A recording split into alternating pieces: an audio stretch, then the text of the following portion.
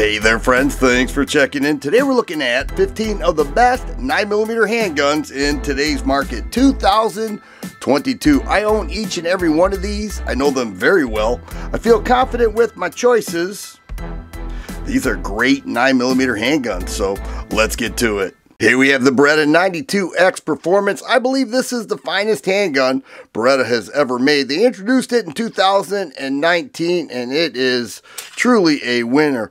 Comes with two 15-round magazines, a frame-mounted ambidextrous thumb safety, Vertex-style grip, a little bit thinner, very nice checkering in the front and back strap, full pick rail there, 4.9-inch barrel, Brigadier slide, adjustable rear sights, fiber optic front sight, and an incredible single-action trigger pull that I am measuring right at 4 pounds. With a reset right there, very short. Double action trigger pull is extremely smooth as well. It does have front serrations there. Beretta calls those sawtooth serrations, but the 92X Performance is really a performer. It really does well. I think this is an incredible all steel frame handgun that is certainly worthy of Beretta's best. I think the Springfield Armory Elite models are some of the finest polymer frame striker fire handguns out there. This is an Elite 4.5 with a 4.5-inch match grade barrel, full-size handgun with mags that carry 20 rounds.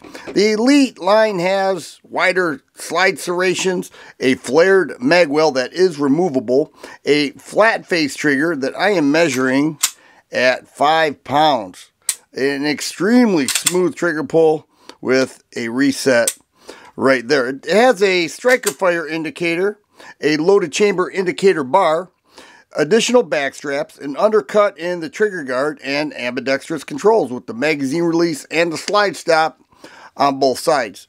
It does have a U-notch rear sight and a fiber optic front sight. Very accurate, very reliable. I've loved the handgun since I've had it. I shoot better than I deserve to with the Springfield XTM Elite 4.5. One of my favorites in this entire list is the Tanfoglio Defiant Stock Master. Imported by the Italian Firearms Group, this thing is a shooter. 4.75-inch barrel, you can see that it has lightning cuts right there. Fiber optic front sight, adjustable rear sight. Wood grain polymer grips, two 17-round mags, extremely nice checkering all throughout the back strap and the front strap, but a single action trigger that I am measuring right at 4 pounds. And it is a shooter at the range. You may notice it has some unique slide serrations, more like memory bumps, but I love the handgun. You can see a beefy forend, pick rail right there, but it's outstanding. I love it, extremely accurate. A lot of people told me throughout the years, you have to check out Tanfoglio, and the Defiant Stock Master is doing it for me, and certainly one of the best out there. This is the Walther PDP, Performance Duty Pistol. People's heads were spinning when Walther introduced this. Nobody thought they could outmatch the PPQ that so many people love, but they did with the PDP, and this is actually replacing it.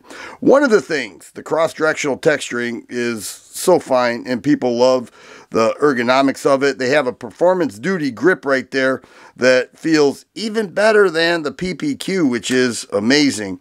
15-round mags. This is the 4-inch barrel model. Walther calls this their most modular gun ever created. They made it optic ready with 3-dot sights and a rail and a trigger that is also performance duty right at 4 pounds, which is another thing people loved with the PPQ. They made a performance duty trigger. Super terrain slide serrations, both front and rear, and a phenomenal shooter. People love the shooting impressions with the PPQ.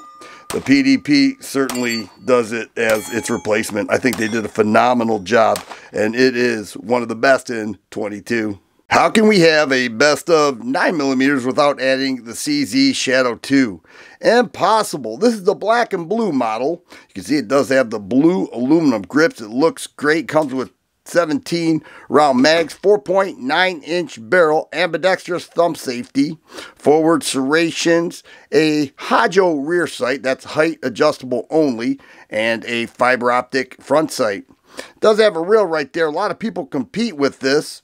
Ambidextrous thumb safety. But it's an extremely accurate shooter. People love it. I love it. And one of the things that really sets it off is that single action trigger pull. I am measuring at 3¼ pounds with a very short reset.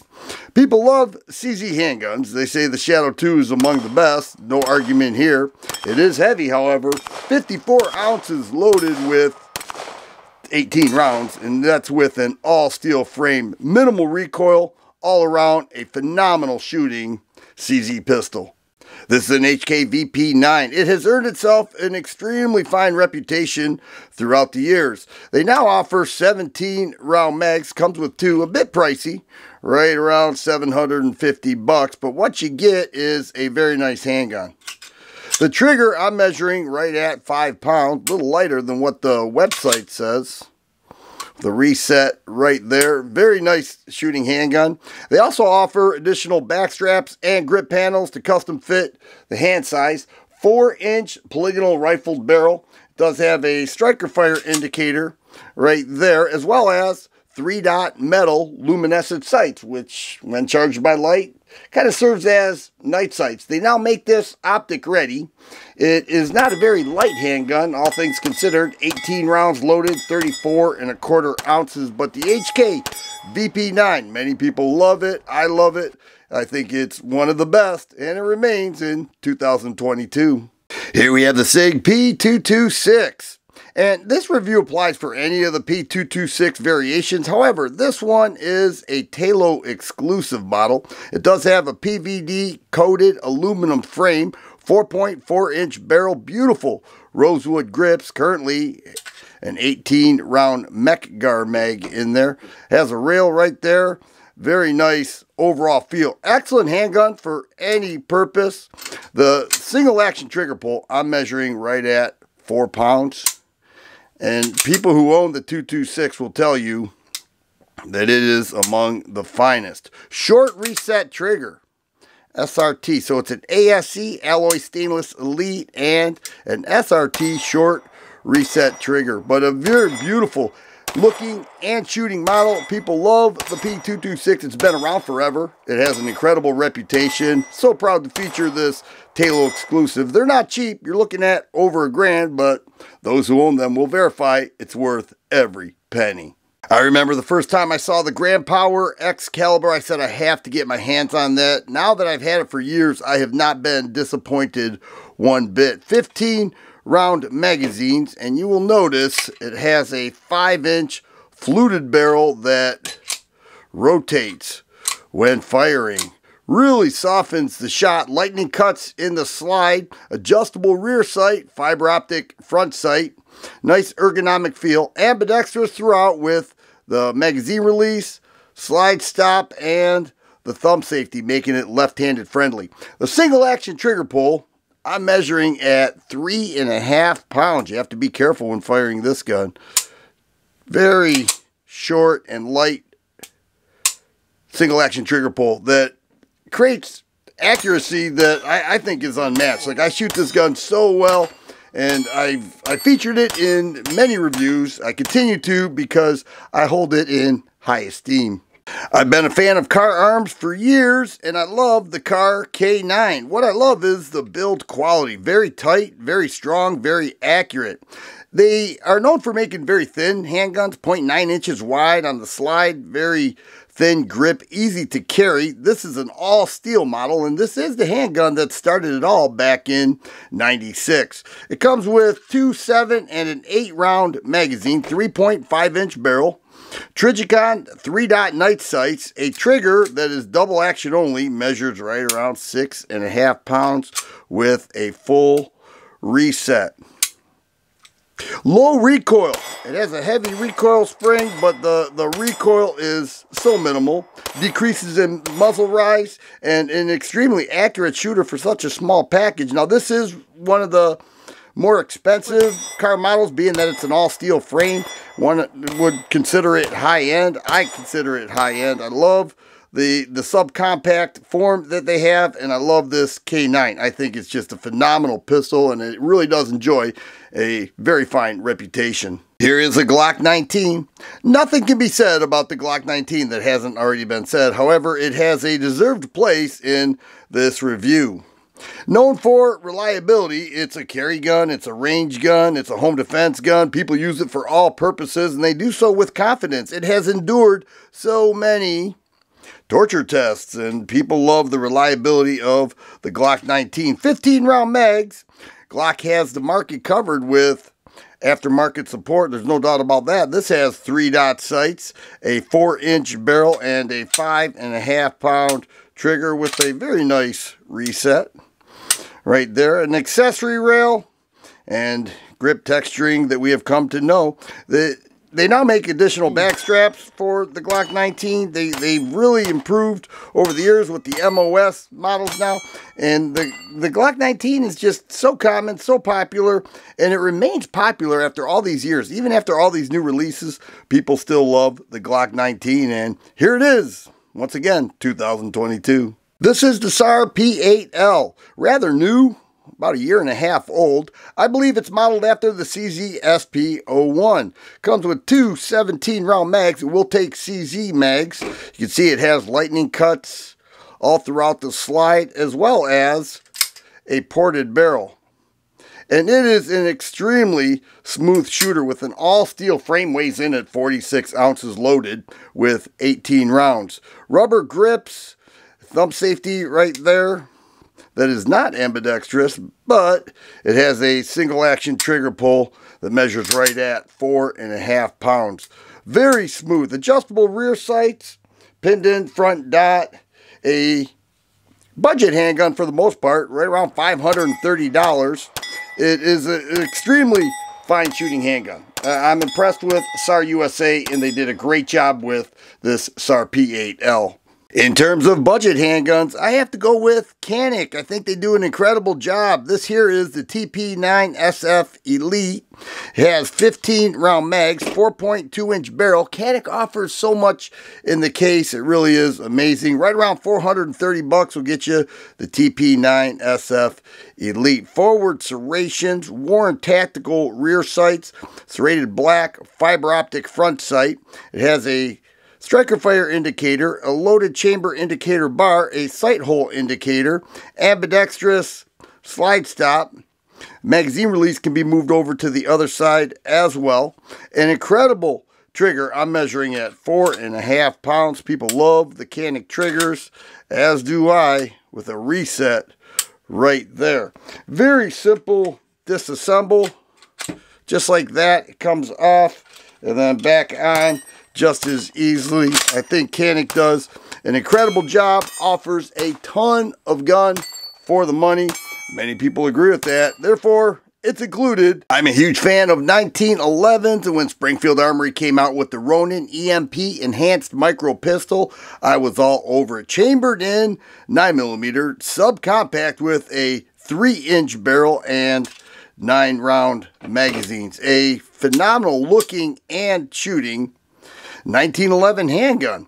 The trigger pull, which is the main reason why, one of the main reasons why I love 1911 so much, measures right at 5 pounds, but the reset is what really gets you. Keeps you on target.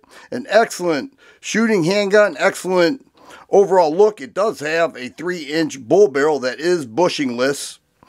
2-dot rear sights with a fiber optic front sight. Very small configuration. I think it looks great. I think they did a great job with it. Definitely a straight shooter. You get all the benefits of the 1911, what we love about it, along with a 9-round 9mm mag. I think Springfield hit it out of the park with the Ronin EMP. Here we have the CZ P10S. Decided to go with another CZ in this review. I went with the P10S.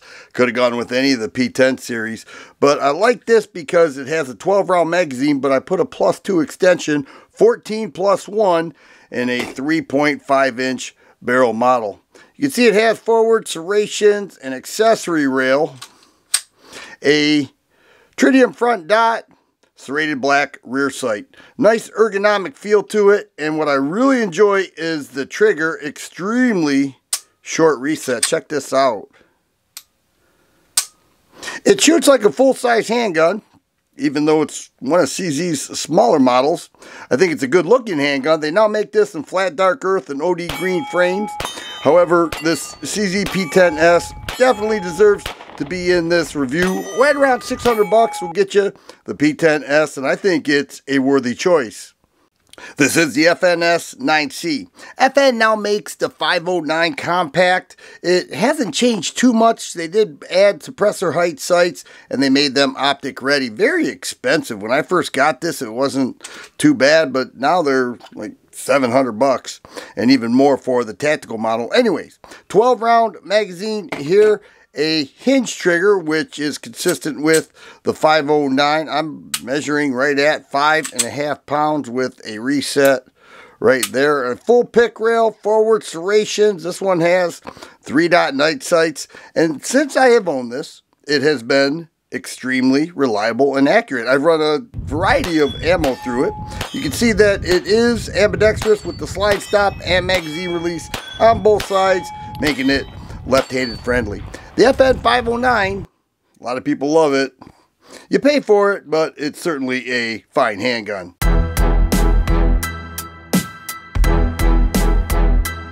Here is another budget option. It's the Taurus G3X. Just released this year, January 18th, right before SHOT Show. I have never seen so many people excited about the Taurus G3 series, and now they expanded it with the G3X. 15 round magazine. So they took the G3 full-size grip and mags and kept the slide 3.2 inches. And then they removed the thumb safety. Other than that, it's very similar to a G3C with a longer grip with 15 rounds opposed to 12 rounds.